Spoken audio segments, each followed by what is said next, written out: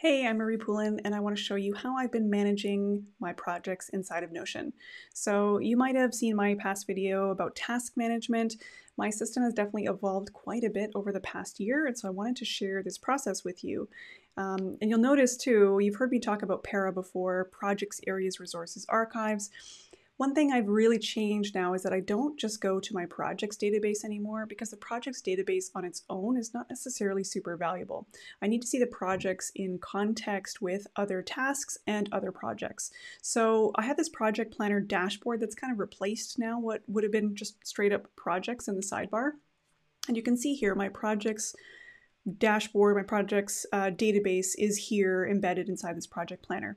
Now, one of the methods I've moved more toward in terms of my project planning is this idea of managing your projects by energy level. This is from the book Making Ideas Happen by Scott Belsky. I really love this approach, so simple, but you're really organizing your projects. You can call it by priority, but really it's about how much energy this project deserves. And I think once we sort of map these out on an energy line, this really is going to ebb and flow and probably change on a daily and weekly basis. So if you've got a dozen projects on the go, you're not giving all of them your extreme energy and attention every single day and every single week. Sometimes projects are spanning over months and they're still important, but they're going to take up different amounts of your energy on a day-to-day, week-to-week, month-to-month basis. So by having this here, where I can very quickly see my projects in terms of the energy I've decided to give them, you can see here I've got extreme, high, medium, low, and idle. And so the idea is that as you go day by day, week by week, you're moving these things around. So I might decide, okay, I know I've got this meeting with Kai. Tomorrow we're going to go over productized offers. That's going to move into extreme. And I know that maybe this one's still high. It's not super extreme just yet. And I would move these around on a daily basis, on a weekly basis, and just kind of adjust them. The reason I would do this is because my tasks inherit the energy property from the projects. So there's a relation between the projects and the tasks that support them. And so here I've got my actions database, that's my tasks. And I can look at tasks by project, I can look at all tasks, I can look at tasks based on the effort. I'll show you what these different views look like. So there's high brain power, normal brain power, and low brain power. And then what I'm doing is sorting by energy level.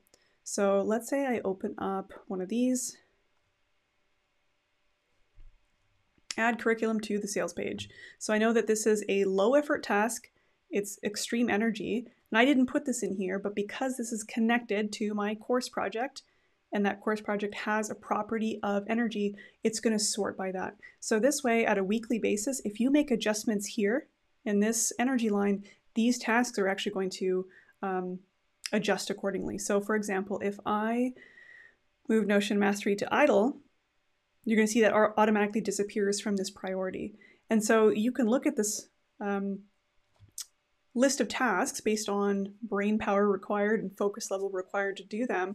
And I can sort this by date, or I can sort this by effort, time it's going to take, you name it, but it's going to be based on the energy first of the project. So again, because this is most important, I'm going to drag it there. You can see all of the tasks adjust. So this means that on a daily or weekly level, depending on how you look at your task management, these things are going to be more dynamic and adjust to your project importance. You can see here, I can switch this to quick wins. So you can do the eat the frog approach where you do the most difficult thing first thing in the morning, or maybe you're feeling really low energy and you just want to do some quick tasks. So you could do priority quick wins, and this is going to filter it by, oh, this one actually doesn't have a filter, so let's add it. I would say, let's do, we want to filter, let me delete this here.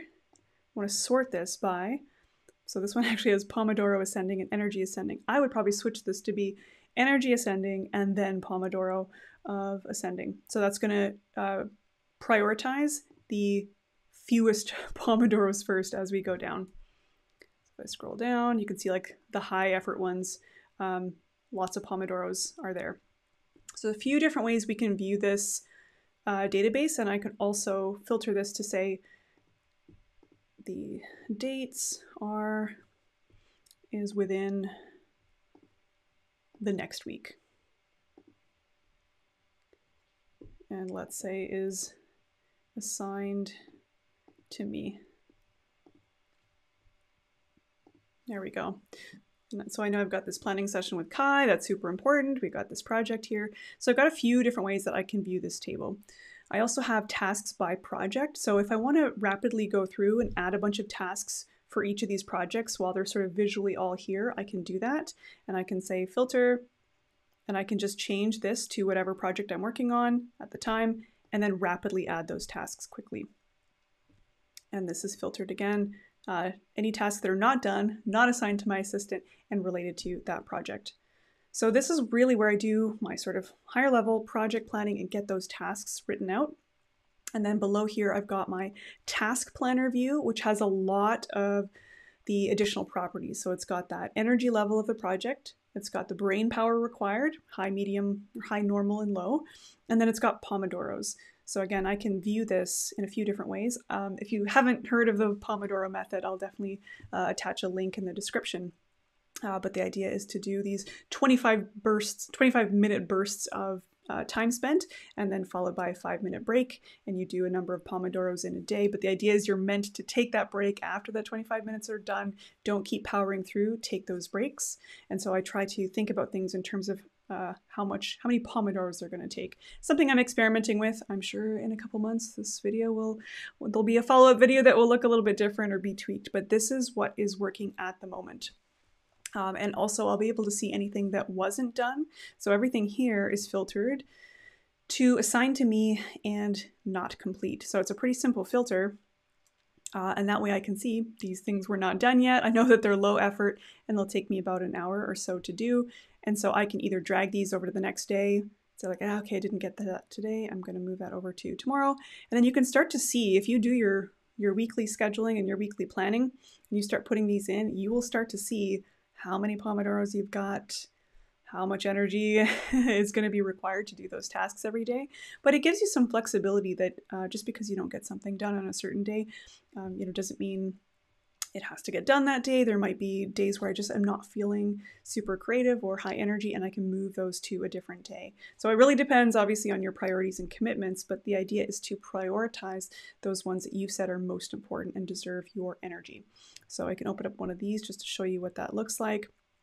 I know it's related to the course. That's extreme energy, high effort, completed that.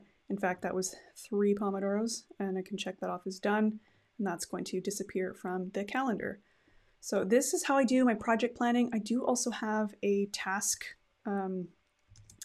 Let's go to my actions dashboard as well. I want to see what that looks like.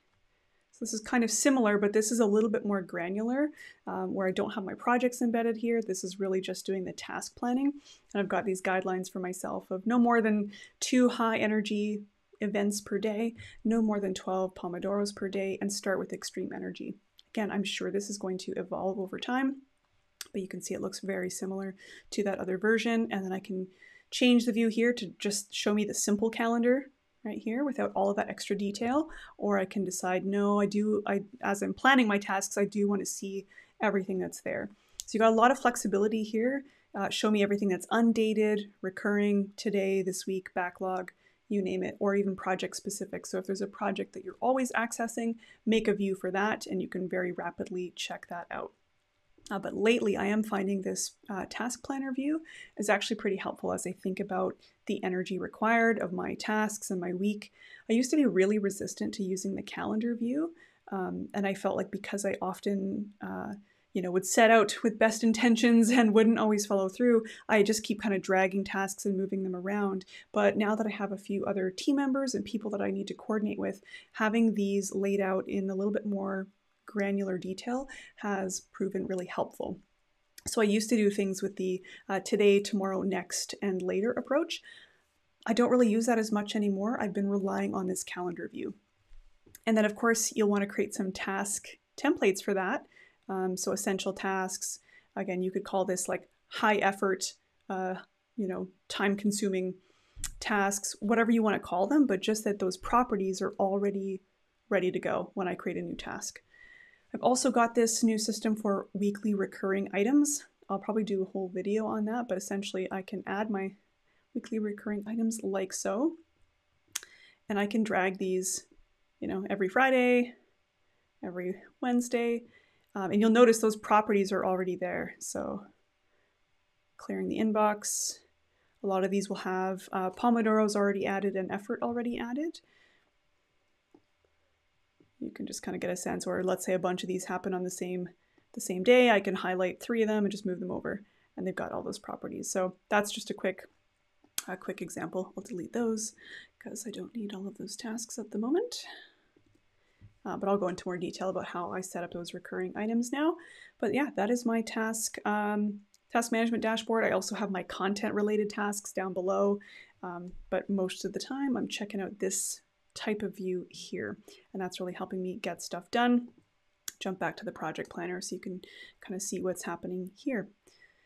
So I like to have this view here where I can rapidly add tasks, but then again I still have this task planner here so I can rapidly take a look at things. I can also drag things here if I really want to reassign them a date or move them wherever. I can do that.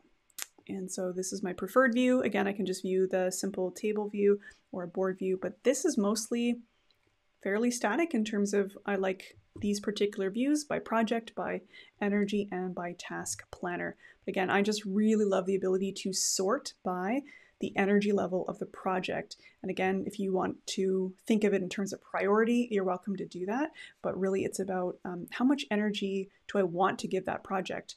And then looking at the energy that the project is, or the task is going to take, just making sure that those align, making sure that we're spending more time on the stuff that we said was most important.